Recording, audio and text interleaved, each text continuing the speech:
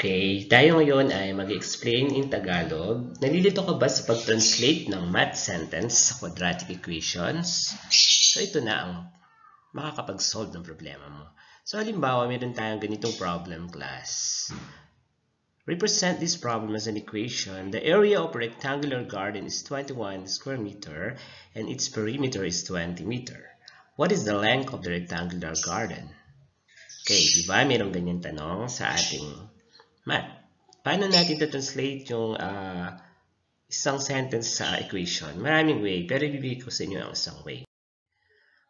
Okay, class. Re-reviewin natin yung pagkuha ng perimeter ng isang rectangle. Okay, paano ba ang pagkuha ng perimeter ng isang rectangle? So actually, lahat ng polygon na yan, makukuha natin perimeter pag in-add natin lahat ng sides nila. Yun yung sum ng sides. Okay, halimbawa, itong rectangle na ito. Okay, yan. So, meron siyang length, saka mayroong width. Okay, ito yung length natin, yung haba niya. Dalawa yan, actually. Isa lang pinakita ko. And then also width. Itong katapat niya, yung opposite niya, also another width. So, there are two lengths and two width. So, pag in-add natin yung dalawang length, saka dalawang width, makukuha natin ng perimeter.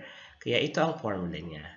The perimeter of a rectangle is equal to 2L or 2 times length plus 2 times width. So, ba't nagkaroon ng 2? Kasi dalawa nga yung length natin. And width, dalawa rin, kaya 2W. So, pag in-add natin, makukuha natin ang kabuuan ng gilid na yan, yung sides na yan. Yun ang sukat niya, ng perimeter niya. Okay, sunod natin ay, paano naman ang pagkuha ng area ng rectangle?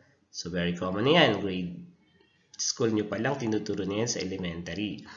Okay, ito yung rectangle. Yung mismong kulay, dilaw na yan, yung yellow, yun na shaded region, yun yung lawak, kabuang lawak o sukat ang kukunin natin. Ang pagkakaiba ng area doon sa perimeter, yung perimeter yung gilid lang eh. Yan. Samantalang area, yung kabuuan, kasama yung gilid na yan, tsaka lahat ng yellow na yan, tsaka yung blue sa gilid. So, yun ang area. So, to find the area, we need to determine also kung ano yung length at kung ano yung width. So, the same lang yan. Length di nagbabago yung haba. So, yung kanyang lapad, yung width. Okay, ngayon, ang pagkuha ng area of rectangle, ito times nyo lang o multiply nyo lang yung length sa width. Ganun lang siya, length times width. Halimbawa, ang length nyo ay 10, ang width nyo ay 5. So, 10 times 5 is 50. Ganun lang siya. Kung meron siyang unit, let's say 10 meters times 5 meters. So, we have 20 square meters. So, magkakaroon ng exponent yung meter kasi m times m is equal to m squared. Okay, di ba? Liwanag. Okay, next. So, since alam na natin pagkuha ng area at ng perimeter, ito na yung problem kanina. So, represent this problem as an equation. The area of a rectangular garden is 21 square meter. So, ang kabuang lawak niya daw ay 21 square meter. And its perimeter is 20 meter. So, yung gilid niya, yung pag pinagsama-sama natin yung haba ng gilid or ng sides ay 20 meter. So, what is the length of the rectangular garden? So, hindi na natin kailangan sagutin muna ito. Huwag muna natin sagutin yan. Ang topic lang naman natin is kung paano tayo mag-translate ng mathematical sentence doon sa isang equation. So, dapat equation ng sagot natin. So, paano kaya ito? Pakinggang mabuti. So, ang pagkuha ng area, ang area na binigay sa atin, ay 21 square meter. Diba sabi, the area of rectangular garden is 21 square meter. Kaya ang area natin ay 21 square meter. At ang perimeter naman natin ay 20 meter. So, tandaan, pag area kinukuha, nagkakaroon ng power, second power. Pag naman perimeter, first power lang. Okay, mabuti ha. Now, ngayon, ang pagkuha ng area, reviewin natin. Kanina sabi, pag area ay length times width. Tandaan na, pag area, length lang times width. Lalagyan nyo ng equal 21 kasi ang area natin, which is length times width, is equal to 21 given yon. Huwag nyo nang lalagay yung unit kasi papasok na tayo sa equation. So in short, L times W is equal to 21. Meron na tayong first equation. Sa pagkuha naman ng perimeter, kanina minention ay 2 length plus 2 width is equal to 20. 20 na nagkaroon na ng sagot kasi given yung 20 doon sa ating problem. Ang perimeter ay 20. So, this is 20. This is the formula and this is the given. Yan. So, meron na tayo. Pero ang problema natin, kailangan puro literal coefficient lang makikita, puro variables. Pero may kasamang 2 ito. Ito okay na, di ba? Wala naman na siyang pinakitang coefficient. Although 1 yan, invisible. Dapat maging invisible din to. There's no numerical coefficient sa kaliwa ng L at W. So, meron tayong gagawin remedyo. Divide na lang natin yan both sides of equation by 2. Kasi pag dinivide sa 2 to is 1, magiging invisible, mawawala na. So, paano yun? Okay, divide natin left and right by 2. Hindi pwedeng isa lang, dapat left and right. Okay, next, pag dinivide nyo to, 2 divided by 2 is 1, tama? So, 1L plus 2W divided by 2 is 1W. So, 1 is invisible na. So, this will be L plus W is equal to 10. Dahil 20 divided by 2 is 10. So, nagkaroon na tayo ng literal coefficient na wala na yung number. Okay, so, tignan nyo siya. Pareho na siyang LW. Dito, product of length and width. This one is the sum of length and width. Okay. So, ngayon, tutungo tayo. Kanina, yung length times width, ito, is equal to 21. Ito yung area. Basta multiplication of the length and width, that's getting the area.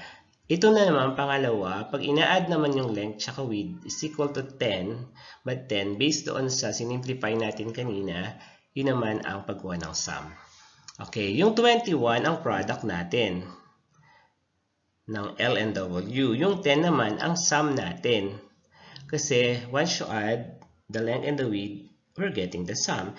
And then when you multiply the length and the width, we are getting the product. Yan yun. Okay, ngayon, sabihin natin yung length natin, yun yung root 1 or yung first root ng equation. So, dapat alam nyo na yung topic na getting the root of quadratic equation. Also, W or yung width natin, yung gawin natin root 2 or the second root. So, ang L natin, yung first root, yung W natin, yung gawin natin second root. Okay, pero ang tinatanong, i-translate lang daw sa equation eh. Okay, translate the sentence na pinakita ko kanina to quadratic equation. So, paano natin ma-change yun? Dapat alam niyo yung formula na to, napakahalaga. Dapat memorize nyo to. Tandaang mabuti ha. Yan ang formula sa pagkuha ng equation. Okay, dapat alam nyo to. X squared minus the sum of the roots x plus the product of the roots is equal to 0. Okay, so paano gagawin dyan? Yung sum of the roots na naka-quantity na to, ito yun, yung 20, ay itong 10. Yan, sorry. So 10 yung sum. Tapos sa product naman, yun yung 21. Okay, given to ha, lagi yan, formula yan, yung lagi gagamitin nyo pag ganyan ang given. Okay, so i-substitute na natin. Now we're going to rewrite x squared for our formula. Also minus the sum of the roots, which is 10. So minus 10 yan. Yan, minus 10. Sorry, right? Also rewrite x there. Also rewrite plus the product. Roots, ang product natin ng roots ay, the product is 21. So, make it plus 21. Yan. And also, bring down or rewrite x is equal to 0. So, ngayon, yung nasa ilalim, yan na ngayon ang ating sagot. Yan ang ating equation. So, na-translate na natin sa equation yung problem kanina.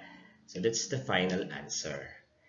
Okay, so yung x squared minus 10x plus 21 is equal to 0. Ito yung equation na galing doon kanina sa problem na binigay ko sa inyo. Yung sa garden, sa area at perimeter ng garden. So, that's the final answer. Okay, sana natandaan nyo. Yung first part na to, part 1 pa lang ito ng lesson ni Sir Ernie. Bibigyan ko pa kayo ng pangalawang problem. So, i-share ko sa inyo kung paano gagawin doon. So, ang lesson na to ay may kinalaman sa sum and product of the roots of quadratic equation. Sana na pag-aralan niyo na yun para mas madali niyong maintindihan itong formula na yan. So, thank you sa pakikinig kay Sir Ernie. Tinatagalog ko ang math para mas malinaw at mas maintindihan nating mga batang Pilipino.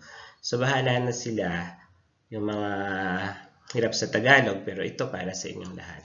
So, thank you sa pakikinig. Sana naman i-subscribe nyo si Sir Ernie, ha? Ang subscriber ko ay nasa 600 plus na. Sana maging 1,000 na para ma-monetize na ni YouTube. So, thank you sa nakinig. Please, paki-subscribe Sir Ernie. That's all, and thank you.